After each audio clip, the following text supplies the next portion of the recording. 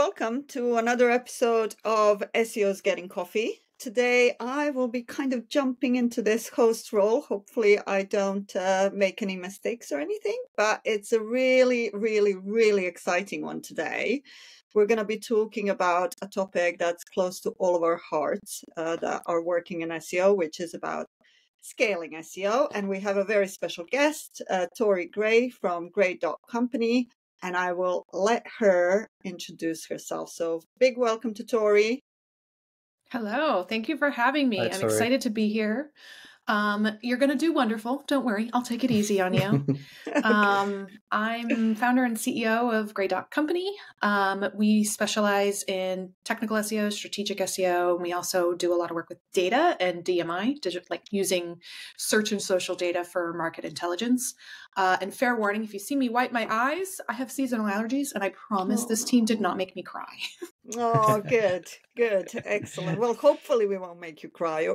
Yes. But you never know. I mean, we all hope. Yes. Maybe we'll go for the really controversial kind of. Oh, no. Yes. No, don't worry. It's all downhill from here, y'all. Yeah. Do you have a cuppa? I mean, we are here for a coffee. Sean always comes with that. There you go. No, I'm prepared. I'm prepared this time. I have got a cup of tea though, so good. it isn't coffee. Same, actually. Yeah. I'm being very British, and I have my oat milk in my tea. Oh, nice! You'll fit right in for Brighton SEO. You know, everybody has oat milk.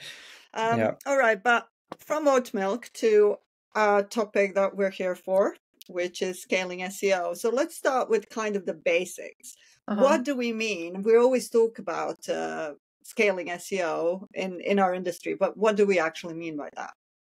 Yeah. I mean, it's as simple as growing traffic and figuring out how to do that, right?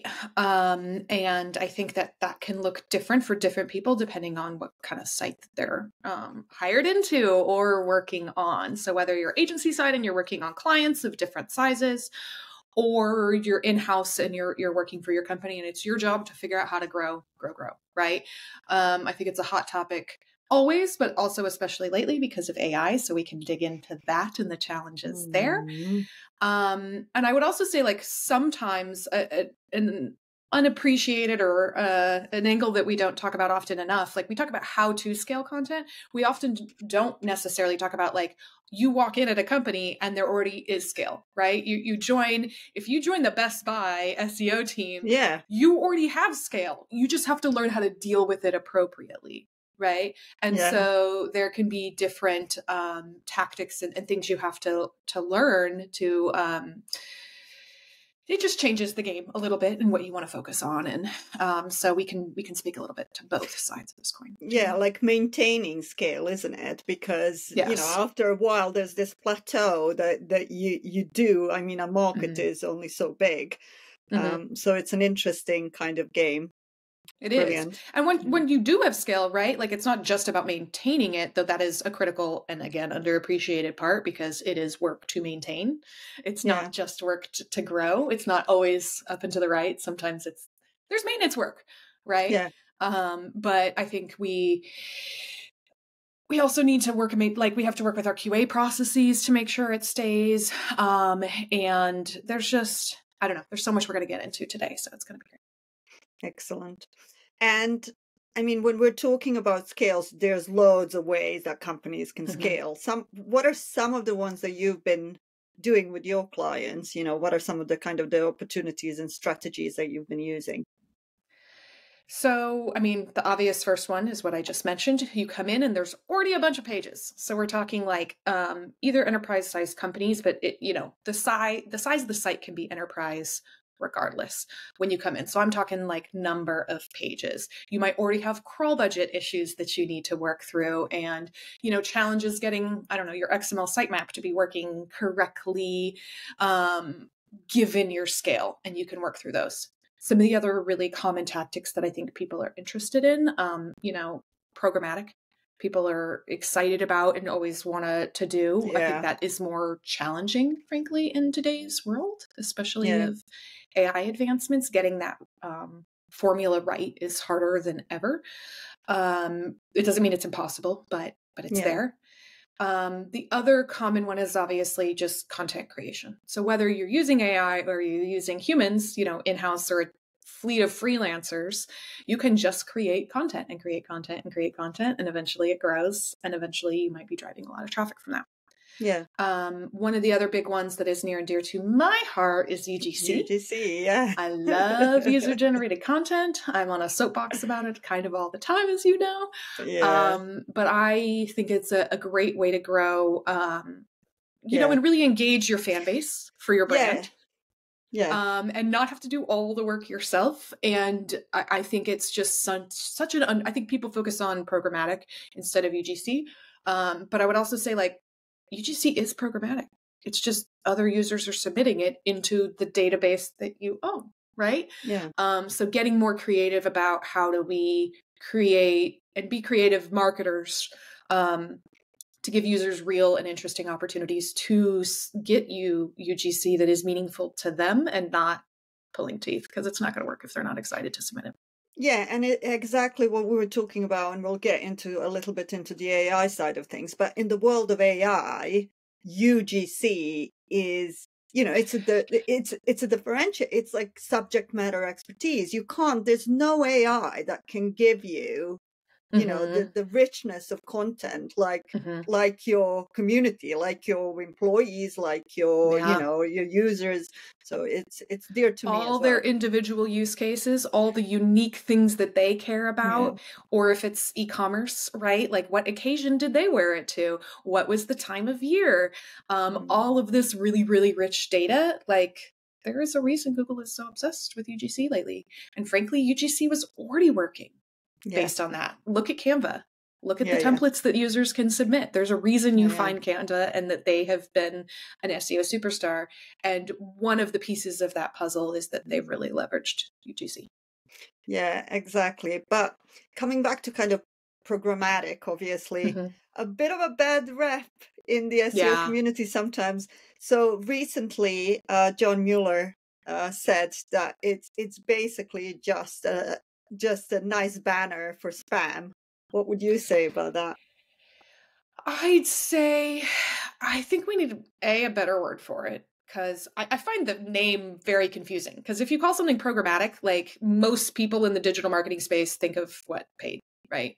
Yeah. And it's an entirely dramatically different tactic and channel or way to go about growing your traffic. So I think it's confusing. I also think most of the people that approach it from a programmatic and call it programmatic, not to start fires here, but are kind of doing it wrong. They're focused on a very SEO lens, and they're doing it to grow SEO traffic. And that's the be all and end all. And they probably aren't coordinating with other channels and teams that they work with for an org. So they're not leveraging the power of, say, social. They're not really utilizing email. They're not making sure that it actually helps the business as a whole. They see it as simply a traffic driving measure and a way to do that with data. And that means that a lot of, I've seen a few classic mistakes, but one of the ones that is most frustrating is everyone's all, but the long tail. And they create thousands and thousands of pages, if not hundreds of thousands of pages and more, because they're going for the long tail. Meanwhile, nobody's actually looking for this. And the long tail is maybe one search every 3 months for this variation. And do you really want 100K pages on your site in order to capture, the 10 to 1,000 sessions? And what's the trade-off? Exactly. It's not worth the impact on technical, for example. Yeah. Even when you look at something simple like crawl budget, where's the logic in it? Yeah. Sorry, Tori, that's one of my questions actually was, what are the risks kind of really with the programmatic, but also what are the kind of the balance in terms of the benefits. But I think that's already really being covered in terms of the risks. And I guess it's the risk of programmatic, or it would be good to kind of get your thoughts on what the risks are between programmatic in combination with AI content. And I know you touched on this briefly that we gave, so it's probably a good point as any to actually kind of delve into that a little bit. Yeah, I mean, those are the two core problems, right? Like either you're not solving a problem in the first place because you didn't do your keyword research, or you just don't believe it. So you're not solving a need and you're creating a bunch of pages for no reason. Or you are solving a problem and people are actually looking for this, but your implementation, leaves a little something to be desired. And these pages aren't actually unique. And I feel like this often comes from kind of the startup founder who's just obsessed with like scale. I've got to show the growth. I've got to be, they want that hockey stick. They need to show their investors that something is working, and they want the easiest way to get there, and they're not willing to do the work. And you've got to do the work, especially today. Like I think 5 years ago, you could get away with not doing the work, and you could use a precursor to ChatGPT, or, what they ultimately do is probably write a paragraph and then use like dynamic fields to switch out the words. So it's localized by city and town, or, whatever your keyword variations are there. But ultimately it's the same thing, and you change 3 words. And it's a paragraph of content, and it's not meaningful, and it's not differentiated. And I'd say they often just aren't a great user experience. Mm-hmm. But I'd say there are teams doing this well, right? Canva is doing this well. If we look at, I used to use the Airbnb example, because if you remember that whole SEO moat thing with Airbnb, interestingly, I'm seeing like Verbo winning a lot more these days, but they have inventory. They have local listings in local places. And what do? They create these pages around cities so you can go find a listing in this city. And how do they make those pages compelling? How do they bring out the different sections? How can they speak to the neighborhoods people are staying in? How can they help differentiate between the different features that people might be looking for in the places that they're staying? So, if you think about it, it's user inventory. It is UGC. They're creating these listings. They're giving their people that are, putting these houses up the opportunity to fill in the right fields. So it's the tech, it's the branding, it's working with people to understand what might they fill in. How do we incentivize people to fill more information in? How do we really make this page as curated and insightful and actually meet the user need as possible? So I feel like when you can get programmatic to work is almost when you're not calling it programmatic. when you're solving a real need. Yeah, when it's kind of has these other elements that make it. Yeah. It's these core values, though, isn't it? I think that's the truth of it, is that these core values don't go away, and these core values don't kind of, they adapt and they change with obviously technology, but there are core values there that kind of stay the same. And realistically, I think it is about obviously creating content that is actually helpful and it's it's good for users, and whether it is user generated content or whether it's if it is AI assisted, but actually it's content that actually helps. And I don't think it necessarily matters if that is like 100% original or 100% whether it's assisted by AI. If the content is helpful and it's good for the audience, then that's key. That's the key, right? And that's the same fundamental kind of these core values that I think still remain true, like even in this AI age. Particularly, I would say that it particularly remains true in this AI age, because it does, especially with all the updates happening right now. We know that that's a challenge, and certainly how we define what is helpful in the internet is actively changing right now. Exactly. Too many of us have been chasing the same. What's the right analogy? Dragon? That's the wrong one.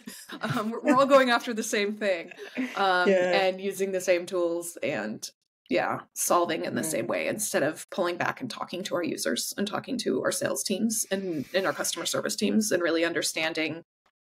Yeah, exactly. Kind of coming back to, and that was my second question, is kind of, we all know what doesn't work, but how do you actually find like proper opportunities to scale your SEO? How can you do it differently, basically? I think if you approach it as an SEO, I think it's best when it almost comes from the executive team, when it is core to the business. Like, does the executive team or the SEO team see it as a way to grow, or is it part and parcel of what you do? And is it really tied to servicing your community? In one of those two things, like either it's your core product like it is for Vrbo. And it's how you are actually running your business, or it's core to the community and it helps in support of that. So an example there is I worked at Craftsy, which was an online education platform based out of Denver when I lived there. And we did online paid education videos for often crafters. So did you want to cake decorate? Did you want to knit? Did you woodwork? Whatnot. So people would pay to get better at their craft and their thing that they loved. And one of the things that we had that was programmatic in UGC, we had both patterns and we had projects. Yeah. So patterns, if you're a knitter, right, it's the architecture, it's the blueprint, it's literally how you go about making that thing, all the steps and all the right knots in the right places so you can make it. So we allowed users to upload that. And we did a lot of thinking around how to make that programmatic work. What are the right fields that we can offer to users? What is their incentive to send it to us and to upload it on our site? We didn't take a cut. We wanted the email signups. That's what we cared about. And we wanted to serve the users that were already taking knitting classes with a bunch of great patterns, right? Yeah. We also had, as I said, projects. So that's part of like the celebration of, I made this thing and I'm excited about it and I tried something new and it turned out great and I want to show it off, right? Yeah. So we allowed people to showcase the success of their work and share why they loved that and what new thing they tried. And again, it's the tech, it's the right fields, it's the user incentive. It was also really well tied into our email program and our social media. So we could showcase these things. We could celebrate them. We could say community member X really did an amazing job with their first time working on this Fair Isle knit sweater. Whatever it is, it wasn't the core of what we sold, but it was really well tied into our community and helped them in their life cycle of being enjoying what they love. Yeah, exactly. And this is it. And it happens, you said about Canva. Figma is another really good example of kind of how that works. But it's quite, what strikes me that it's quite brave, and not everybody is that brave really with UGC, with the way that they do their pricing, how the commercialization model, everybody wants to charge every single user for everything. And you kind of, then you miss the opportunity to get the base with some free stuff like the templates. Yeah. So it's very interesting. It's really, I mean, I love that stuff. So I guess it's also like the bravery is, and the courage to kind of to showcase also challenges and problems of things as well, and like be honest and have like an open conversation about how people have struggled to create something. Because often I think everyone and a lot of the times is that there's this, everything has to be perfect, right? Or everything has to be, it like when it's showing off for social media. Yeah, it's like everything has to be perfect, has to be pristine. There's no problems at all with the demo. There's no problems at all with this product. Whereas actually, in truth, everybody's going to have their own learning journey with using any new tool or anything that they're experiencing. Absolutely. It's all going to, and I think that honesty and that kind of transparency, especially like as obviously as we go down that kind of that route of trustworthiness and whatever else, but that it kind of comes across a lot better when you kind of showcase these stories where people have overcome challenges, even if it puts your product in a light where maybe the people have struggled to get used to it, but actually you're honest and you're open enough to actually say, well, look, but they overcame those challenges, and this is how we're also listening to our audience to show how we're going to improve, and it creates that much better dialogue between, the business and the consumer, the customer, or even the community that's currently using it. So, yeah. Well, to that point too, I think what we think of as UGC is so limited, and that means we're not brainstorming, thinking of all the options. So as you think about that conversation, Reddit is UGC. It is. Facebook is UGC. Instagram is UGC. Every single social media platform is UGC. Third-party marketplaces like Etsy and Amazon, when they aren't selling their own stuff, right? They're UGC. So these are all things where users are participating. And if you can build the tooling to help them do that, but I think Reddit is a great example of that. Like, there are conversations, people are being authentic. That doesn't mean you're not going to have issues with people being bad actors and doing spam. Like, those are still challenges you're going to work to overcome. But I mean, it's working out for Reddit these days. Yeah, exactly. And kind of thinking about, so I'm mindful of time, but I wanted to come back to what we were saying around dealing with actual scale. So how do you deal with scale? Because it's all well and great. Everybody wants to scale, everybody wants to grow, but how do you deal with it? Yep. To me, there's kind of two key pieces here. You really need to get your tech in place. You need your platform to work really well. So you need to think through indexation, and you're going to need to really solve the problems of not everyone's going to submit a ton of data. So if you're selecting and allowing people to upload video or images, right, they might not submit text too.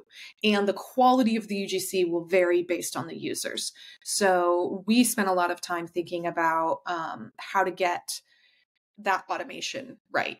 So adding the right fields, thinking through character counts, thinking through minimum character count submissions, whether it's for submitting that UGC or it's for indexing that UGC. Just because it's submitted doesn't mean you need to index it.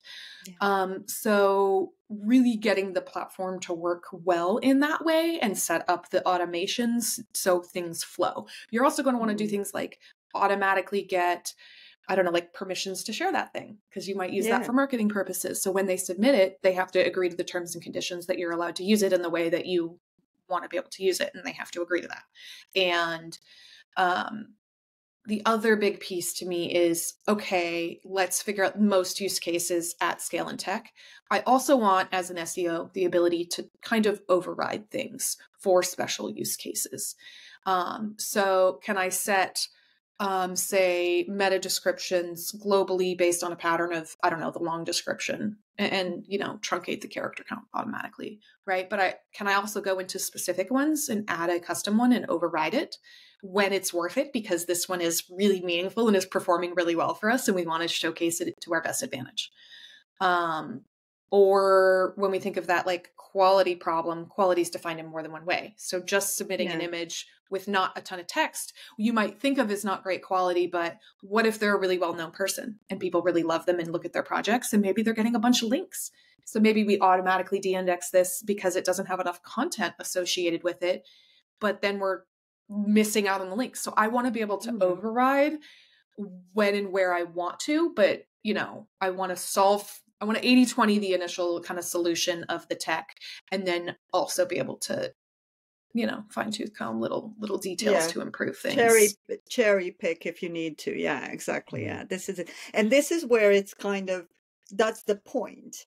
Scaling without losing that kind of ability to also, not just pressing a button and off you go, because that never works.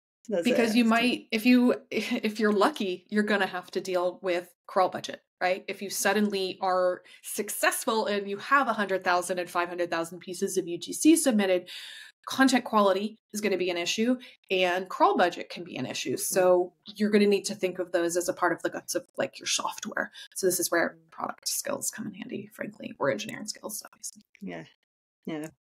Excellent. Well, Sean, do you have any other questions on your list? Measuring success, I guess, is probably the way. How do you, what kind of top tips really for measuring success and adapting, as you kind of scale? So there's lots of different ways. I would measure the obvious SEO things, right? Like I care about, we got this much more brand awareness. We are showing up for these key rankings. I want to also know when people signed up. So are we driving like community engagement? What is the engagement on these posts? So on projects, We enabled people and their friends to comment on it, so we can all like laugh at the hilarious way this went wrong for you and learn from it with you, or we can celebrate how amazing this turned out as your first time trying this new thing. So yes, SEO, the obvious things we already stated. I also want to think bigger picture about, business value as well as like other channel value. Business value can be obviously tied to like, did you get signups? Are those signups then ultimately turning into like paying customers for your site? What's their lifetime value? Are they more or less valuable than other sources or things you can think through? I think there can be opportunities. So because we at Craftsy had such great community engagement again, that meant people knew who we were. We were a beloved brand. And that meant we had power to go have conversations for sales and partnerships. So if you like cooking, King Arthur Flour is a flour brand of beloved, bakers and cake makers and such. So we got to work with them. We got to get, those little crochet, cute little creatures. We got to work with Disney. So there's so many, because you're engaged with your community, you're tied with this. This means Disney's suddenly interested in talking to you, right? Yeah. So that is not a metric or a KPI per se, but it's an underappreciated version. Don't forget links too. So think of Canva and think of people that submit UGC and are like, holy crap, my template is up on Canva and I want to shout about it. So now there's links to all of these things. And that's a really key piece. You're also creating content to share on social, to engage with your community. So like, how are you supporting them? How are they getting success? And just think of the full ecosystem is kind of my big takeaway there. Yeah, and don't get caught up with everything. Not everything of value can be measured, and not everything that can be measured is of value at the same time. It's kind of like, no, it's good advice, Tory. Thank you. Of course. Right. So are we going to go on to one of our SEOs Getting Coffee specials, which is our Room 404. Now, we explained to you what it means. Basically, is it's putting something behind a closed door, never to be seen again, something that really kind of ticked us off this week or this month or whatever it may be. And Tory, you get to put something in our 404 room. There's quite a lot of things in there. Let's see if you'll be like actually joining something that's already in there and we can let you know. Yeah. Okay. Or is it going to be a new guest? I doubt it'll be new, but my answer here will be SG. This is fundamentally from a place of like laziness on my part. Like laziness is the wrong word. I am just tired. There has been so much change in our industry in the last year. And with all the AI things, I think it's going to be a big deal. I think it's going to mean, frankly, a lot of opportunity and a lot of transitionary pain for a lot of brands as we suddenly can't drive traffic for a lot of top level 101 explanatory informational topics.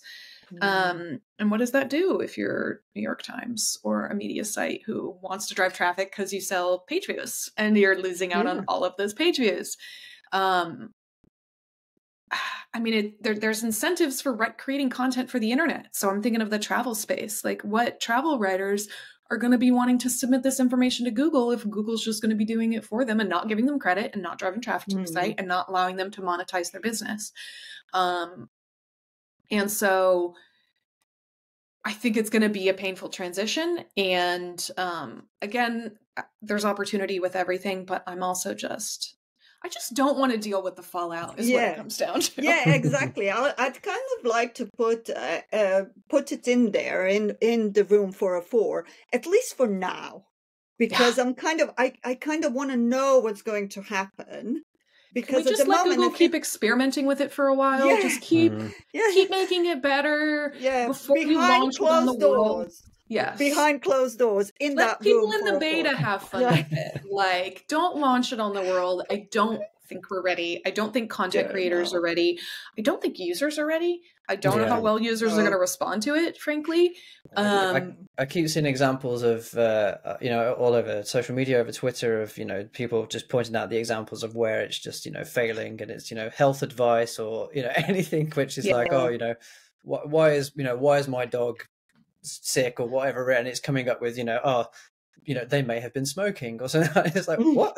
You know, like really bad examples and things that it's CBD for your kids and like things that are totally not problematic. And there was a great tweet and point about how it really feels like, and I don't know that this is true, but it feels like finding and fixing those issues for Google today is a matter of like Lily Ray finding them, or someone pointing to Lily and Lily saying, yeah, this is a problem, and then responding and saying, oh, you're right, okay, we'll send this feedback to the team. Like, why aren't you finding it? These are obvious. Exactly. This is didn't you make a big deal about Eat for your Money Your Life sites? Like, this is medical health care. Like, what? This is a big reversal from anything you've done before.